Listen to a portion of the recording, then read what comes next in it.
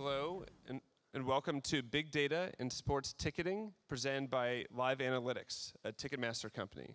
We're proud to have Ticketmaster as a sponsor again this year, and they've prepared a great presentation for us today that I think you'll find very interesting. John Faris, General Manager and Senior Vice President of LiveAnalytics, will be talking about how his team has used the world's largest database of live events to help improve the understanding of fan behavior and ticket pricing. John Faris. Thanks, Jeff.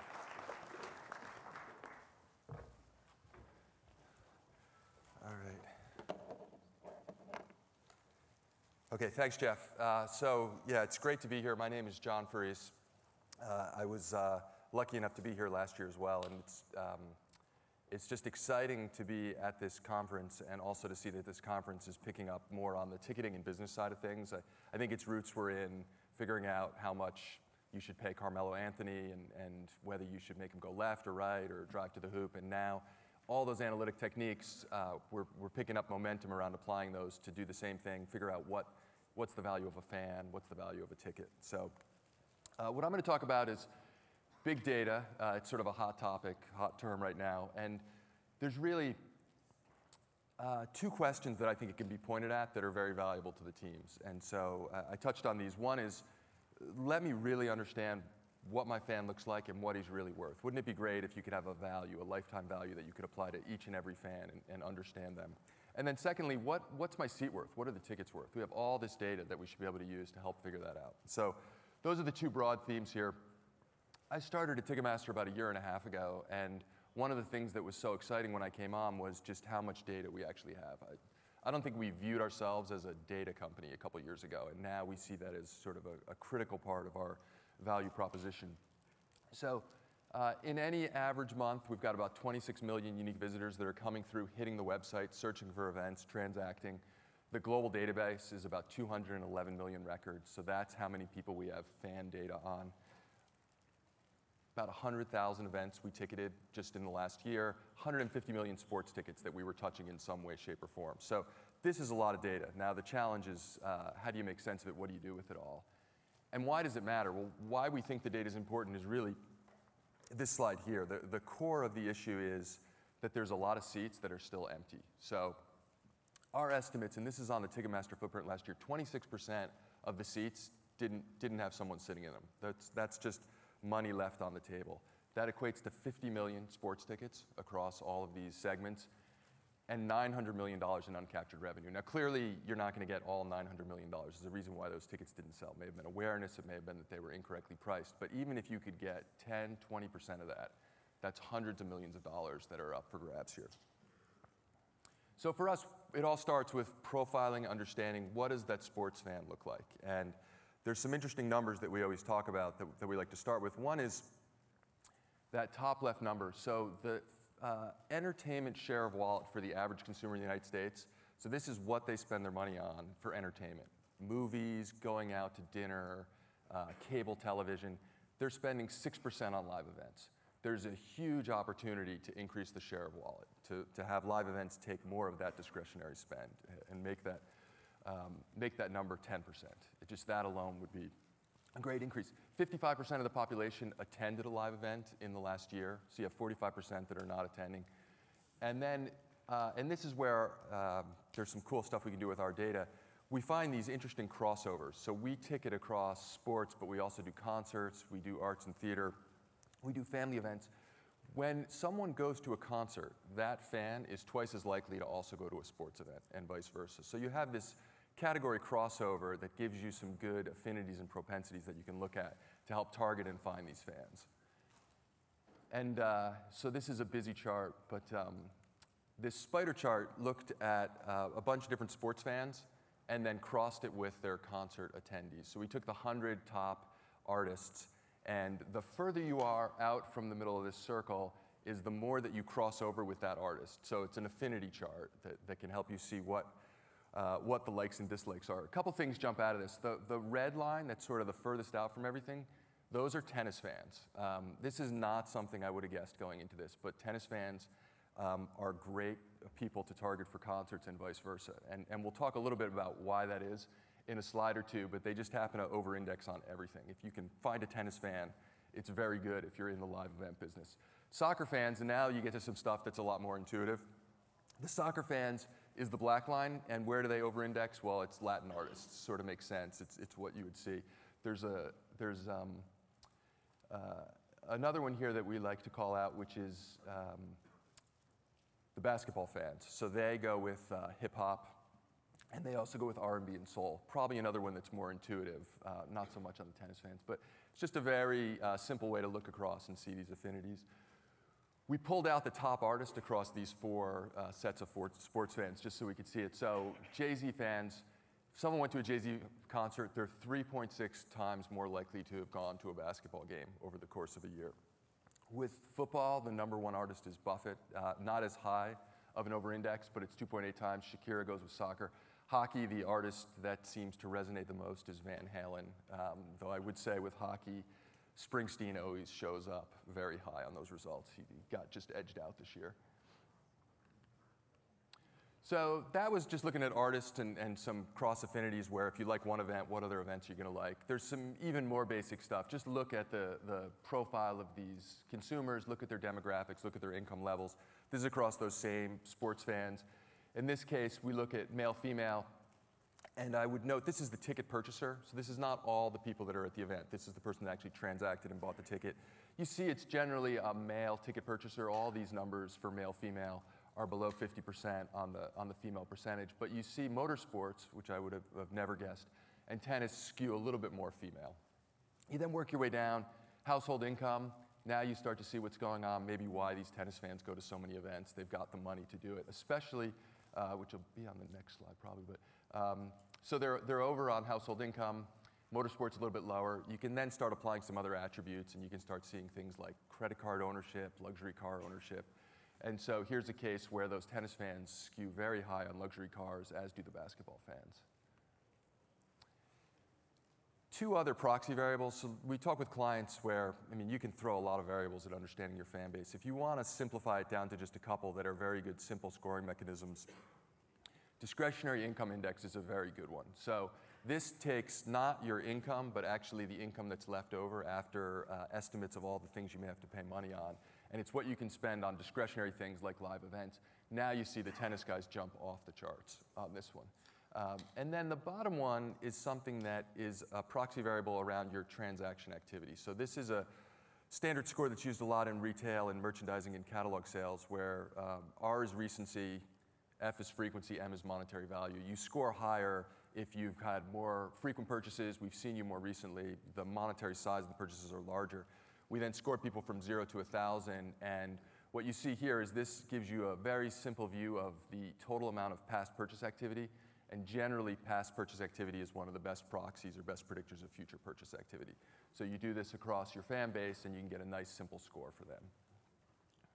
And we found, and this is actually on the concert side, that you can sometimes get a little misled if you just look at some of the other variables. If you just went off of household income, or you just went off of discretionary income. This was a case where it was a concert in Chicago, and it turned out the best fans had low discretionary income, but had very high RFM scores, and that translated to them spending a lot per event. All that's kind of looking single variable, one or two variables at a time. One of the things that the teams are now doing much more is trying to actually model across all these variables. So get all the data in one place, get a foundation, and then set up a prospect model with the goal being that you want to take these people who might have gone to the venue once or twice, they're single game purchasers.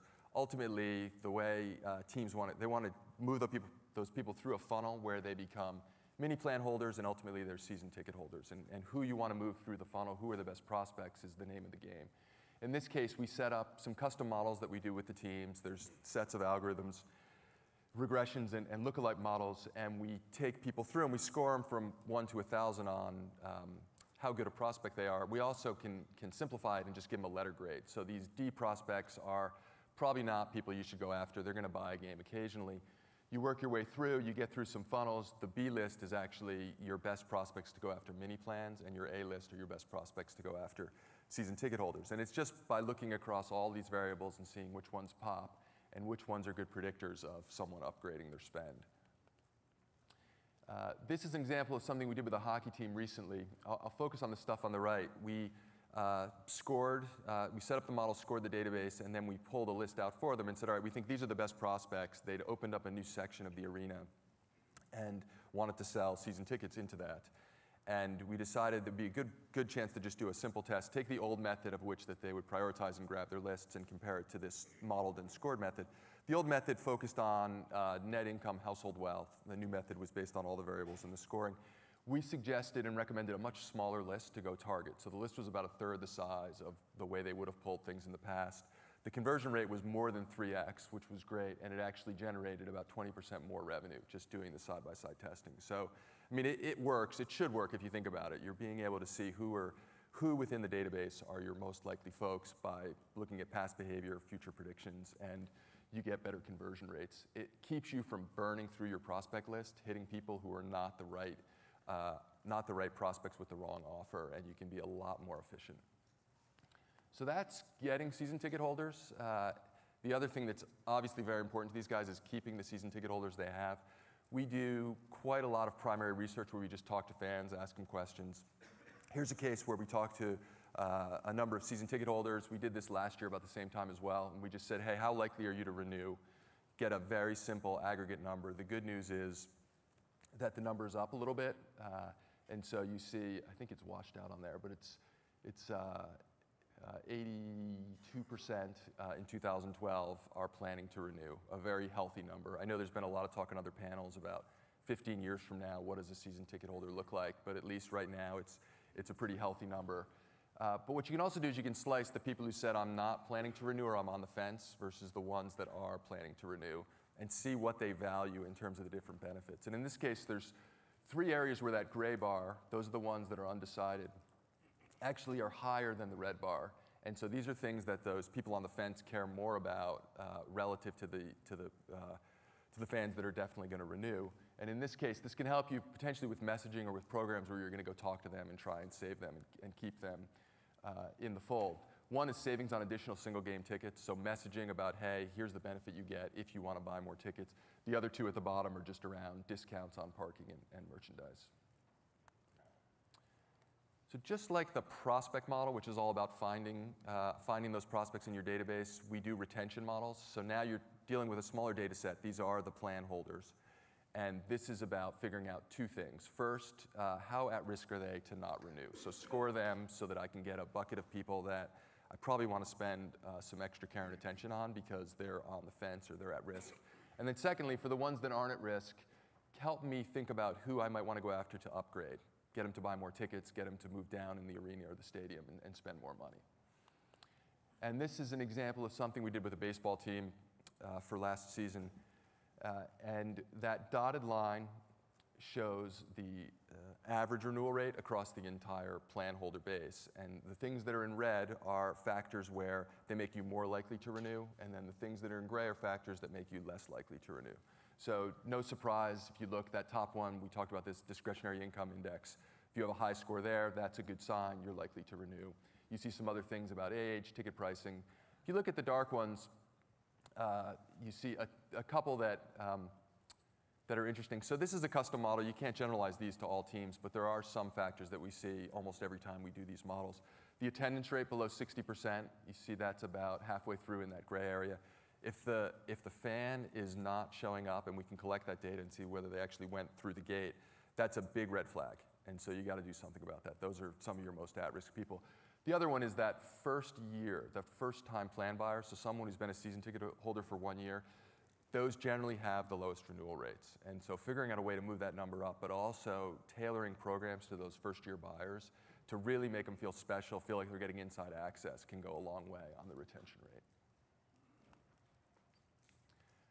All right, I'm going to shift gears a little bit and talk social. And I alluded to this before, but the teams in Ticketmaster, we're in an interesting position where when someone buys a ticket, they generally are buying 2, 4, 6 tickets. We know a lot about the person who bought the ticket. We know nothing about the other 3, 4, 6 people that are showing up at the game. And it's a big hole in understanding your fan base and understanding the purchasers. So that's where we feel like, I mean, social's got a lot of buzz. People talk about it and are trying to figure out what to do with it. That's where we really think social is going to help here. So the average transaction size is 2.7 tickets. Social for us is all about helping us identify who are the other 1.7 people that are going into the game. You know, how can we ultimately communicate, target to them, and have them be part of the family? Ticketmaster's invested a lot on this side, working very closely with Facebook. It started with us putting RSVPs where after you buy your ticket, you can immediately click and you've RSVP'd, it gets posted to Facebook, all your friends know that you're going to an event. The other thing that we did about 6 months after that was you can actually show on the interactive seat map, you can tag it and say, and here's where I'm sitting. And now all your friends not only know that you're going, but they know what section you're in. And if they want to go, they can try and sit nearby. It's been very good. We've seen good adoption of those. So we looked at all the people over the last year that have bought through a social media link. So they clicked on that RSVP in some form. They clicked on a like or an interest. And then we compared those to the ticket purchasers in general, so the overall population. And so the stuff on the left, you see some interesting things around that. So you see a male skew on these people that are purchasing through social links. You see much higher discretionary income. And you see that they're buying higher priced tickets. And as you'd expect, it's a younger phenomenon. So 18 to 24 is 26% of the folks versus just 9% for the general ticket buying population, 37%, 25 to 34. So higher income levels, higher ticket spend, these are good customers to be attracting and getting a hold of.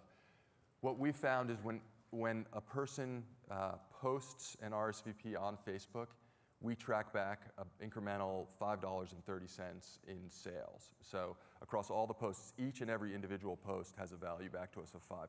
It's very powerful stuff when you can get someone to share that they're going to a live event.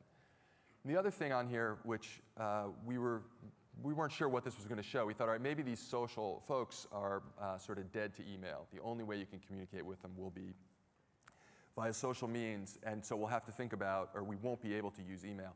Turns out when we look at the responsiveness of this group, they're 3 times more likely to respond to an email or transact through an email than the general population in our database. So not only are they very active on social, but they still use things like email, which is a good sign because it's still not that easy to go reach out and hit them with social channels.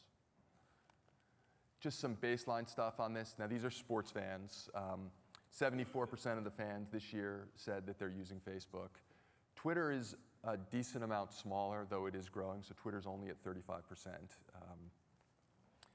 These folks that are using it heavily, though, for sports-oriented things. So you can see a lot of these activities, 75% on Facebook, 72% on Twitter are either saying they like a team, liking a fan, following the fan, so they're very engaged. So the fans that are using this, this is a perfect use of your social media about sports, about live events, and all these numbers are very healthy, and we're seeing them grow. The one that really matters, though, is this one, which is how is social influencing attendance? The whole reason why these social programs are in place is to drive ticket sales and drive people into the venue. And so you see a couple things here. One is you see Facebook's a little stronger than Twitter. That matches some of the previous slides just about the usage levels. But you see this same age youth skew. This is the future of how people are going to think about buying tickets. 24% of the 18 to 24-year-olds have said, so a quarter of them have said, a social link influenced my attendance of an event in the last year. It's very powerful for the teams. And then the other thing we asked is, we sort of joke, if you ever look at the crowd, about half of them have their heads down because they're doing something on their mobile phone while the game is going on or while the action's happening. So we just wanted to figure out, what are these guys doing with their phone while the game is going on? And so the stuff on the left, you see very high rates of texting, checking scores, checking news about the team. Gray bars last year, red bars this year, they're all up a little bit. The only thing that's down is this strange thing called actually calling someone on your phone. And so, but still 45%. The ones on the right, I think, are very powerful. So this is using social media while you're at the game, and some of these have doubled, some of these have quadrupled. You see really increased rates of this. So 42% now of the fans are sharing while they're at that game what's happening. 25% are checking in. That number is a really interesting number. They're just going in, they're using Foursquare, one of those check-in methods, And then tweeting is growing quite a bit. It's up 7x, though it's the lowest one on these three. So talking about big data, one of the biggest sources of data is all of that social chatter and trying to make sense of it. There are a lot of companies now that are coming up with harvesting techniques where you take all the chatter and try and make sense of it. We are partnering with a couple different companies. This is an example of something we did with a company called Mashworks, and we had them just look at all the chatter over the course of the NBA strike. And what you have here are, you can see when the real spikes happened in activity and communications. And you know, some of these are not surprising. You'd expect when there's a big news event that you'll get a spike on this. One of the ones that is interesting is you had a lot of activity when the players started going overseas or threatening to go overseas. A lot more activity than you would have expected on that. Obviously, when the actual weeks got canceled, that number 5, you're going to see a big spike in activity through that. So you can get an idea of kind of what's the buzz, how is the buzz trending up or down, what's the general sentiment of that. And then we took it down another level and said, all right, now let's take anyone that's talking about the strike as it relates to ticketing, and what are they saying? We sort of did it across this. And obviously, people weren't happy about it. It's not like you had a bunch of people saying, this is great. I'm so glad there's a strike.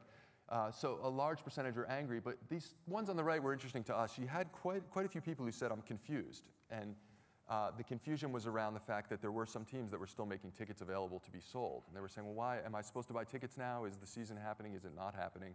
And it was a good opportunity to think about how to tune the messaging and say, all right, well, maybe we should make it clear why the tickets are for sale, or is there a benefit of locking it in case the strike ends around that?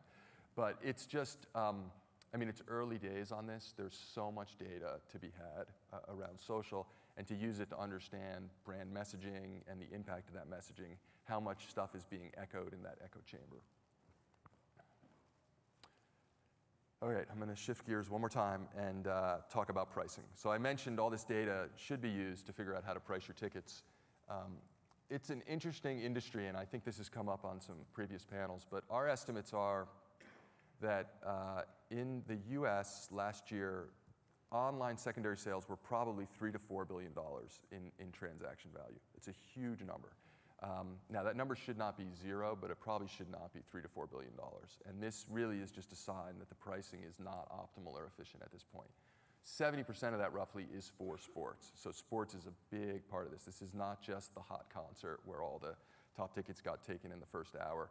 This is prevalent across lots of events and really prevalent in the sports category. The other thing we see when we do this is that it's, you know, it skews towards the fan having to pay more. There are certainly cases where the fan gets a deal because they can go to the secondary market and there's some tickets below face value. This is just laying out the price a fan paid versus what the list or the face value was on it. So all the way on the left are cases where it was a huge discount. All the way on the right are cases where you might be paying 5 times face value on that. And we've seen this with a bunch of teams where we've pooled data with them. They've got access to some secondary data as well. And we just look, and you see that it starts where, yeah, there's some savings, but the incremental value or the incremental premiums that you pay generally outweigh the savings by about 4x. So this ends up being the fans paying more, or the teams not getting revenue that theoretically should be going into their pockets.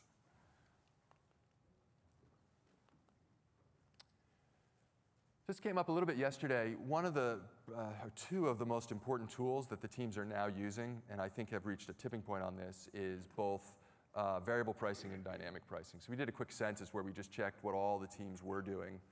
The NFL doesn't allow this at this point, so that's why there's a 0 on that. It's just a league policy. But for the other 3 leagues, you see variable pricing is up around 90%. So 90% of the teams are using some form of variable pricing. If you rewound 5 years, and you were a baseball team, every game was priced for a seat the exact, say it was $50, every single game was $50. If it was the Yankees coming to town, it was $50, even if that was a Friday night and it was a division rivalry. And if it was whoever was a cellar dweller, it was still $50. The teams and the leagues have done a really good job with variable pricing by saying, you know what, there's some premium tier 1 games, those are going to get priced higher. There's some games that might be against second-tier opponents, third-tier opponents, they might be a weekday. We're going to discount those games, and they've been able to make the pricing more efficient and generate incremental revenue and improve attendance because They're getting more money on the popular games. They're getting more people in the stadium on the less popular games. The other one, though, and this one gets a lot more attention and a lot more buzz, is dynamic pricing. And I was surprised the numbers were actually this high. It's about 40 to 60% across those three leagues are using some form of dynamic pricing. And this is it's a simple concept. Post the on sale, I change the price of the ticket. And if it's a hot game and it's selling well, I'm going to creep that ticket price up. And if it's soft, I'm potentially going to bring it down or come up with other discounting approaches.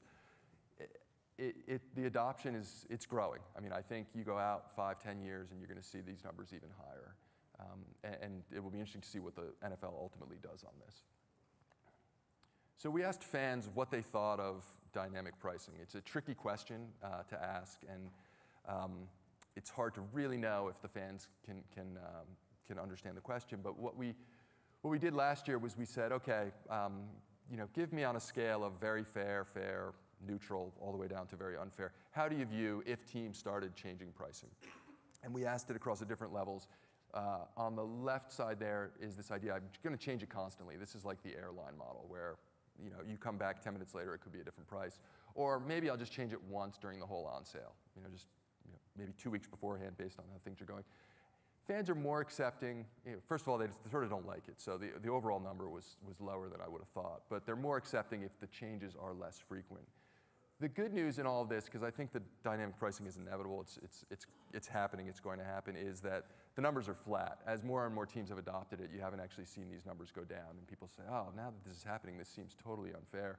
Part of it is the secondary market has been doing this. I mean, this is exactly what happens when you go try to buy on the secondary market. You don't expect that if you come back the next day and try and buy on that market, that same price that might have been available the previous day is still there. So that red line is higher than the black line for people who generally buy on secondary versus people who generally buy on primary. The other dynamic going on here is that fan acceptance actually varies if you're a single ticket buyer and you just buy individual games versus you're a season ticket buyer. You would think if you said to a fan, hey, what do you think if we're going to lower prices of tickets for softer games, that everyone would say, I love that. What's better than lower ticket prices? The season ticket holders don't like it that much. They like it less than the individual game purchaser. And it makes sense. Part of their whole value proposition was, I bought the whole season, and part of that was locking in these savings, and now you're giving a discount to these individual guys who don't have the same relationship. So the teams, there's a reason why this hasn't been going on. It's only started in the last few years. You got to walk a tightrope here where you keep your fan base happy on this and you introduce it. So just a couple examples of things we've done with clients. This was with a baseball team where we ran through about 5 years of data and predicted the attendance for the 2012 season. We looked at the way they were variable pricing. We bucketed things by whether it was a popular opponent, whether it was weekend or weekday. There was a lot of other variables going into this. But what we found were there were a couple games, those two red squares, where we were predicting very good attendance that would bump that up into a tier 1 game and sort of help the team think about either adding those. It wasn't a popular opponent, but based on history and when the game was happening during the season, it was on a weekend, it was likely to sell very well. And then it wouldn't be the analytics conference without some Jeremy Lin reference. So this is the token reference on this. This really is the case for dynamic pricing. So even if you set perfect pricing, perfect scaling, things change over the course of a season. And all you have to have is one team have something change. And so this is from the perspective of a third NBA team. That team has the Knicks and the Clippers coming to town a couple days apart in a couple weeks. And it's looking at some different metrics and what's happened with the Lin effect. And so all that stuff before the gray bars is what traffic levels were across a few different variables. You start in the top left. Those are people coming to the team or the Ticketmaster site to find out about the specific event. That's up 9x for the Knicks game for this team versus what it was at before that period. And just to get a baseline, you can sort of see the Clippers one's up a little bit. Generally, you are going to see interest in all these things grow as you get closer to the game. Google query volume, how many people are searching on the Knicks versus how many people are searching on the Clippers? Up 7x. Primary ticket sales up 5x. And where is it all going right now? Well, in this case, it's leading to this line that's going very clearly up and to the right, where the secondary premium on those tickets is going up. Now, we threw the Clippers on here because the Clippers were an example last year. No one thought that was going to be a hot team or a hot game. All of a sudden, the Clippers coming to town was an opportunity for the home team to make a lot of money if they were doing dynamic pricing, even if you'd had perfect initial pricing on this. Same thing is going on now. Every time the Knicks come to town is an opportunity for those teams to dynamically price and make more money, have a healthier bottom line. And this is it. This was my last topic. And this came up a little bit last year's conference, and I know it gets touched on, which is, wow, HD TV, 3D TV, are people just going to stop going to the game because it's easier to just sit at home, be on the couch? So we asked fans this. We asked them last year. We felt like we needed 2 years of data before we could say much on this. And so the first thing on the left is just what the purchase levels are. So it's very healthy. I mean, 88% of fans either have HD TV or are planning to get it in the next 12 months. It's pretty much mainstream at this point. The 3D number is becoming relevant. It's a pretty high number, so I think there's certainly a skew for sports fans being more likely to do 3D TV on this. Despite those two numbers going up quite a lot, when you ask the fans, you're going to stay home and watch it on TV or you're going to go to the game, you still see this very strong preference. 87% in both years say, there's nothing better than that live event. I want to be there. Despite maybe traffic and all the other things, it's a special thing. You do see some differences across the league, and some of this is how TV-friendly these sports are. Hockey is probably the least TV-friendly sport, and so that's going to index the highest in terms of wanting to be there live. Football, I mean, there's so many instant replays. There's so much commentary and analysis around it. It's the most TV-friendly. That number ends up being the lowest. Not really a concern because football sells so well, but something to keep your eyes on. Baseball and basketball are in between. And it really gets to, the live event is a special thing. Having a fan, having them in the arena, it really matters. There's a nostalgia element and reliving the game experience, and we all feel very passionately about this. These are just some of the ways people respond to why they want to go to the event. It's sort of what Ticketmaster's all about and what LiveAnalytics is trying to help with, which is just how to find these fans, how to target them, how to get them in there. It's always a better experience when the stadium or the arena's full than when there's a bunch of empty seats around you. And that's all I've got. So I just want to thank you all. And there's a few of us from LiveAnalytics that are around. We'd be happy to talk to you guys. And I think I'm set to take some questions if people want. So.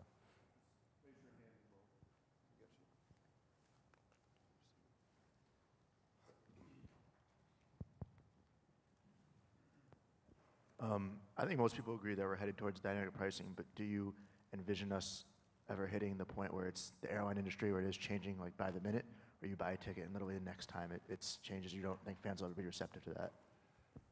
So I want to make sure I understood that. You're just saying, do you think the dynamic pricing will go all the way to the airline model? So I think there's a couple teams that are going to try that and see around it all. I'm not sure. If I had to personally sort of go to Vegas and handicap it, I think you're going to end up more like the Southwest model, where it's not so dynamic that it's all over the place. There may be some more bucketing where it definitely moves, but it's not moving. It's moving in more discrete units when understandable things are happening around those games.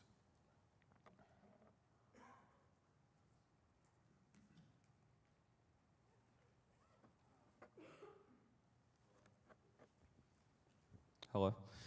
You had a stat early on that 26% of all tickets to sports go unsold, but one of the last stats you showed is that 87% of fans that you polled say that going to games is better than watching it on TV. Right. I don't know if I quoted that correctly, but yeah.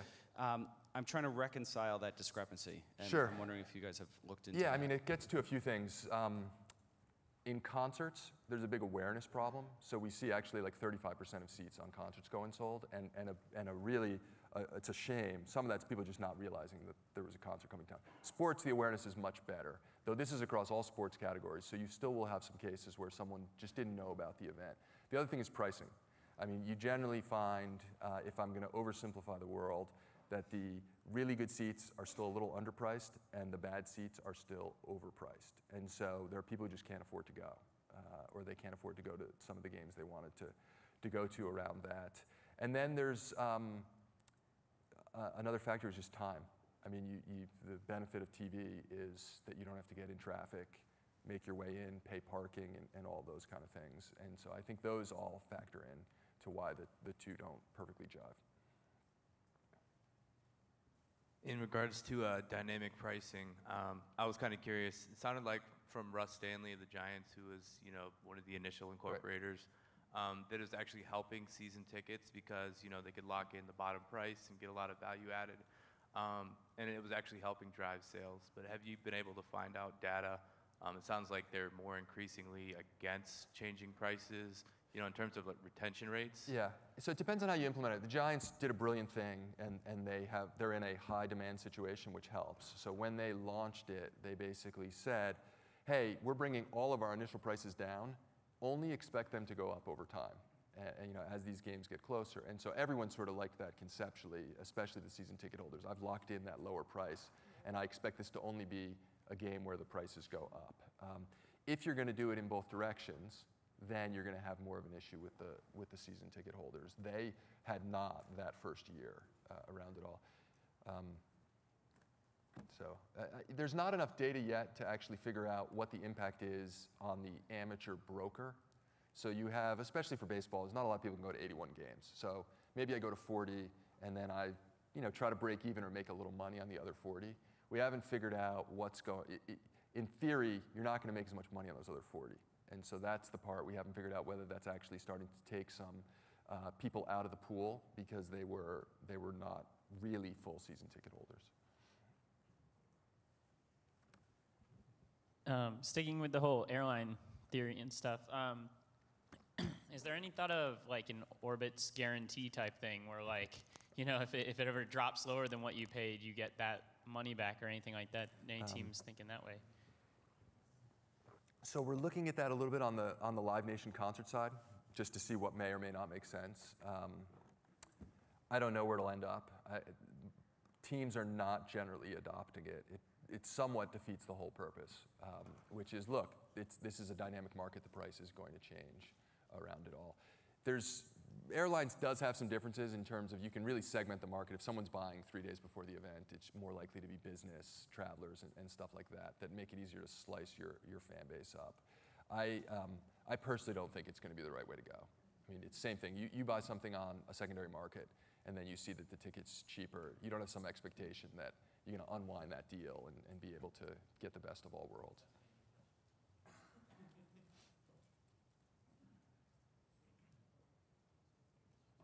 Any other questions?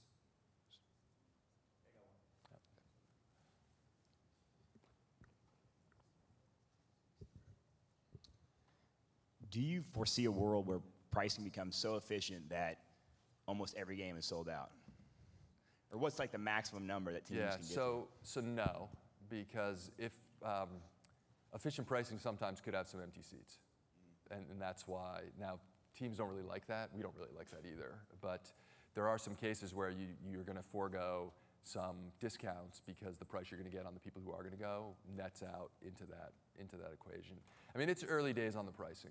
If you just go back to the plumbing, it just wasn't even easy to change prices and make sure that they were populating to all the places correctly. You go to some of the arenas or stadiums now, there's still a list of prices that were printed that are up on that. So what's going to happen, I think, over the next few years is just a lot of testing and experimentation and everyone getting a lot smarter about what's really working and not working. Different models, some will change it all the time, some will change it very rarely, and hopefully the best approach will start to win on that. But I don't think you're ever going to have a case where it's always all sold out, as much as that would be great.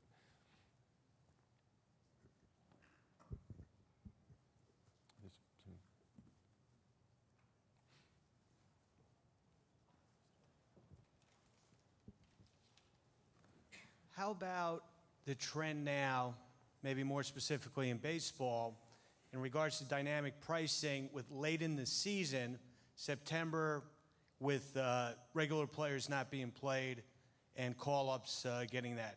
What effect will that have an effect long-term on dynamic pricing, being the ebbs and flows and who actually shows up in the customer experience based on the product on the field?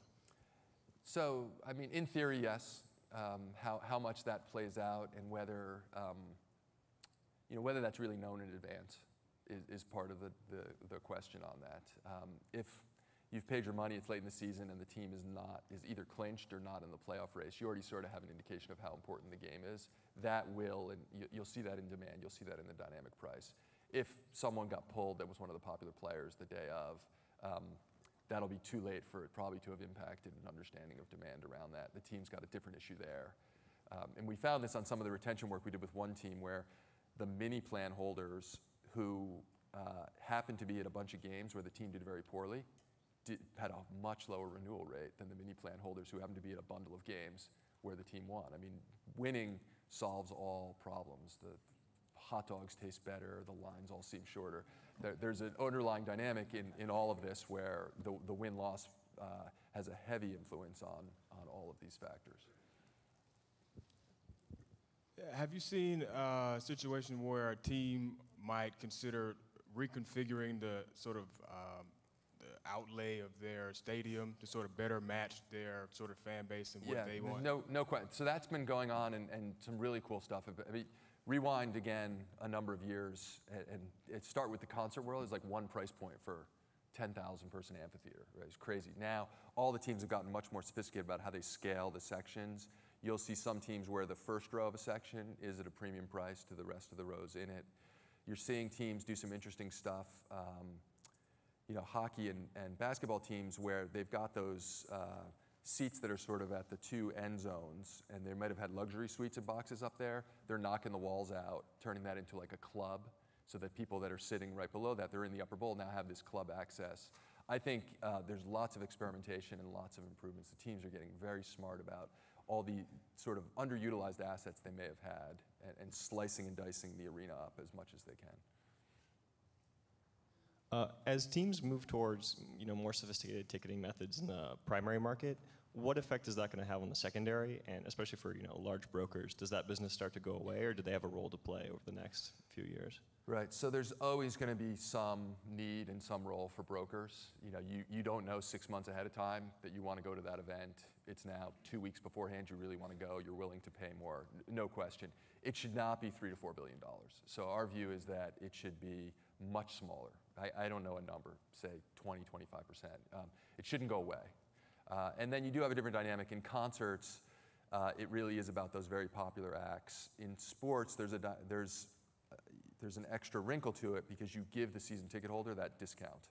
So that in and of itself immediately creates a little bit of arbitrage right there that's not going to go away. So how do you feel that Choose Your Seat has worked? Do you think it's been a success, a failure? And what's stopping people?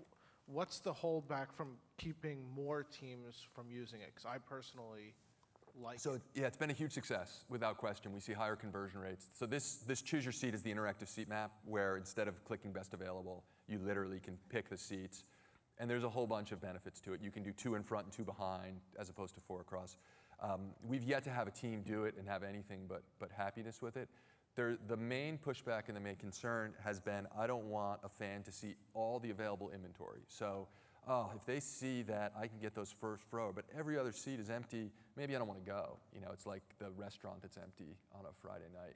That being said, there's technology ways where you can just make available the best 20%.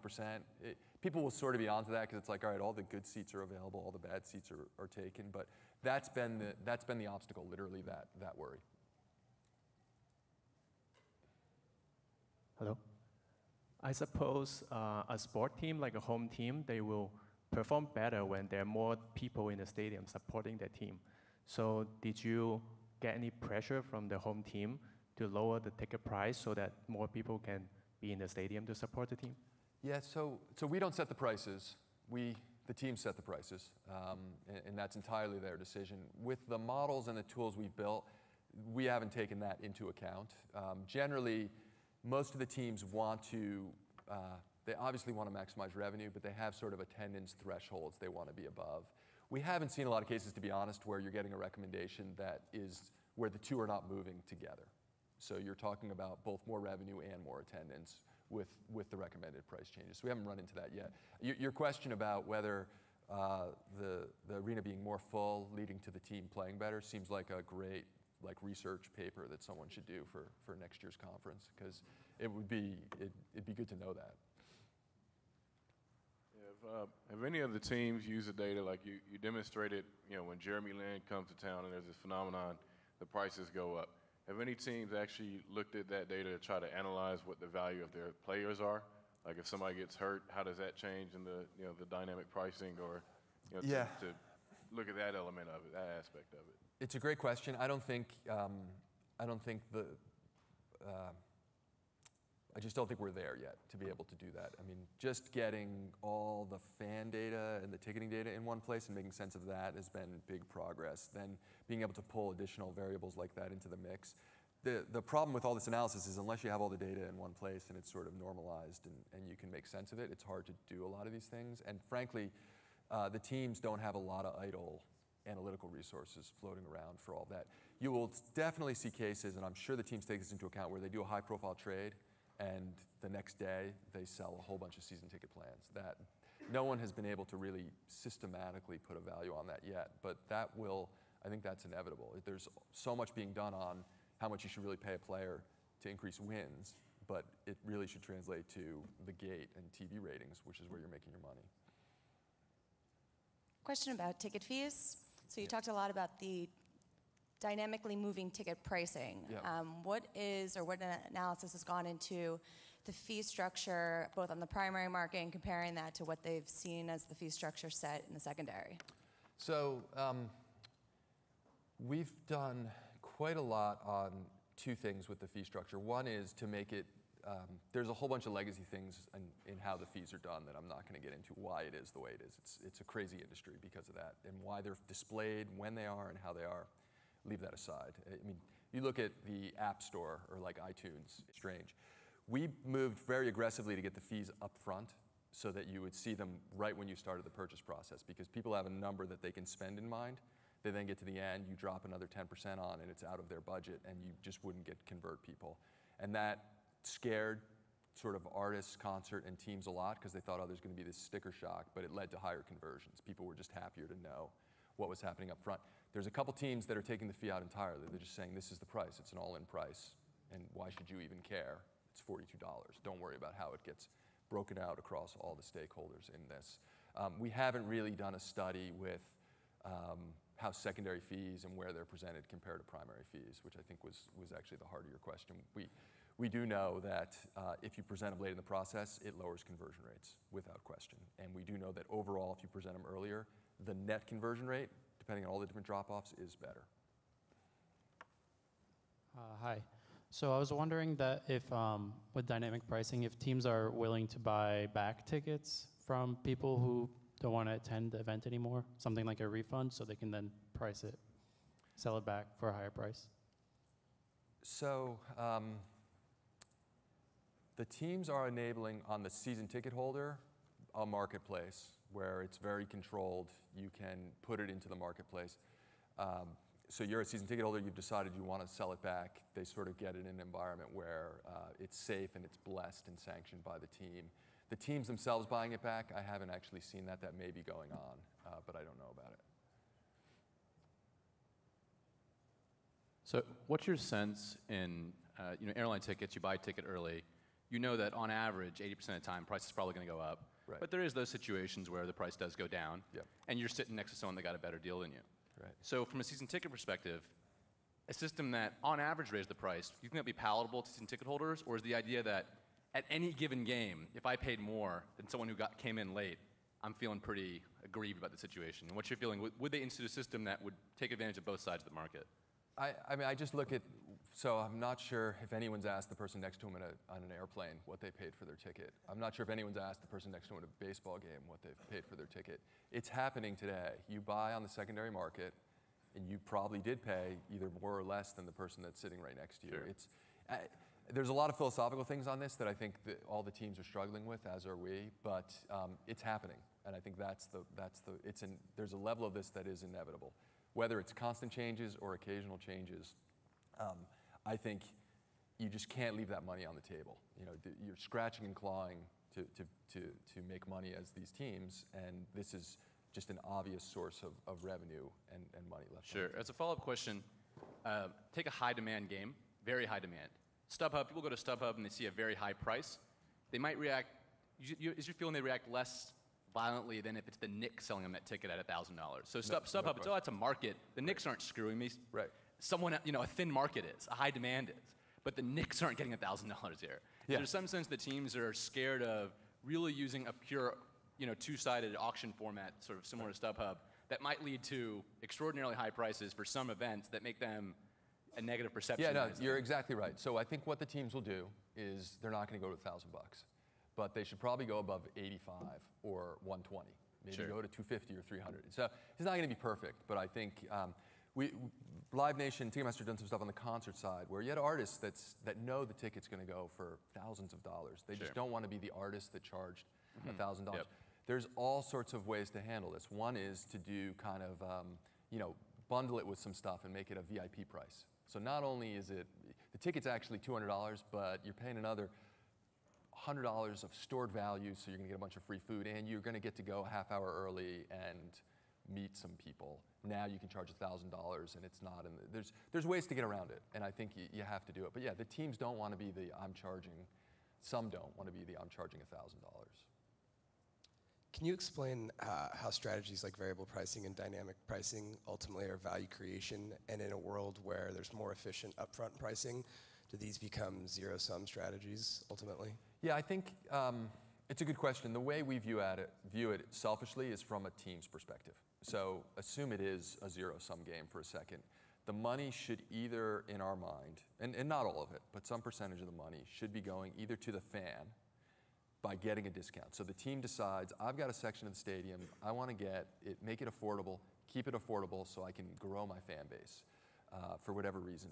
Those tickets should go to those fans. That currently doesn't happen. So the value gets pulled out by the broker instead of the fan getting a deal. The other side is the money should be going to the team. So if the ticket was underpriced and the team wanted to get that money for that front row, for that super hot game, the team should get the money. So yeah, even if it's a zero-sum game, it's just taking the money to the content owner or the fan and not to a middleman. Even if that's more efficient, for every Clippers, there's a New Orleans Hornets. So, league-wide isn't, there's a lot of revenue sharing, isn't that? Well, I think that gets to the 4x, 5x number. You see it, the amount of money in savings is dwarfed by the amount of money in premiums. And so that part's not a zero-sum game. I hear you talking a lot when you talk about dynamic pricing, mainly thinking about the thought of it being a problem that two people paid different prices for the seat right next to each other. When you talked about them talking to each other, which you're not saying it's happened, but just the idea that that's out there. My thought is, wouldn't you think of the person who paid for it in advance kind of as a way of just hedging their bets and just saying, you know what, I really want to go to this game, and therefore in the future there really being no problem with that? So I think the answer is yes. I think that's right. I mean, I think if you buy early, you've locked yourself in. You're taking some risk out of what may happen to the ticket. There's a value to that. It's like you've bought an option on it, and you're willing to do that. I mean, the net of it is it's happening, right? And it's going to continue to happen. It's going to evolve in a certain way. Other industries have embraced it. It's not a complete parallel to these other industries, but it's a great opportunity for the teams. I'm guessing generally that the relationship, and this is going off of dynamic pricing actually to a different topic slightly, but lower the price, the more tickets you sell. Is there a point that you guys see where that actually breaks down and perhaps reverses, where a customer is looking at a ticket price and saying, this is so cheap, this can't be a good experience? I think the Wizards recently got a lot of negative press for selling tickets like $1. Well, that gets back to I don't want to keep talking about the secondary market. So one of the things the teams don't like about the secondary market, especially in cases where they've sanctioned it and they're advertising it, is because of bad initial pricing and bad variable pricing, the hot games can more than subsidize the cold games. So you make so much money as a middleman on the couple popular games that you don't actually care if you even sell the other games. So you post them for $1. Nothing could be worse for your brand than if you're the Nets, and I don't mean to pick on them because I'm a Nets fan, you've got a bunch of $1 tickets on StubHub. The press always picks it up, and it's terrible, and it's just for that reason. You got to solve that by having better initial pricing, so that, because it's happening because of that subsidy. They did, in theory, pay $8 for that ticket. Brokers are smart. They're not in the game to lose money. It's that they're subsidizing it with the other games. Yeah. Okay, so I think that's it. Thank you, everyone.